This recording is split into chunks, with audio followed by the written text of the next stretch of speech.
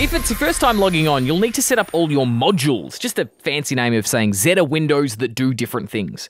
Go to Modules in the menu and select away, starting with On Air, and drag that to your main screen. It'll just click right in. Now go back to the menu and grab the Log module, and you'll notice the snapping behavior when you move it beneath the On Air one. Now your screen is divided into two halves, which means the third thing you dock will take up half the space as one of those halves, and so on and so on. Now grab the Stacks module, and you want to bring that over to your second screen. It is not going to snap like the On Air one did on the first one, so just expand it so it fills the whole space.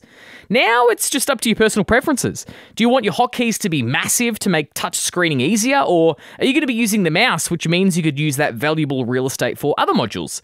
I will say though that the Z Player, Quick Record, and Multitrack modules can take a while to open as floating windows when you've logged in, so it's best to dock them if possible.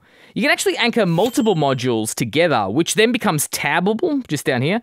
Great for parts of Zetta you use infrequently, but still want fast access to regardless. Listen, there's really no wrong way to do this, apart from not clicking Save Layout from the menu. Be sure to do this whenever you make a layout change.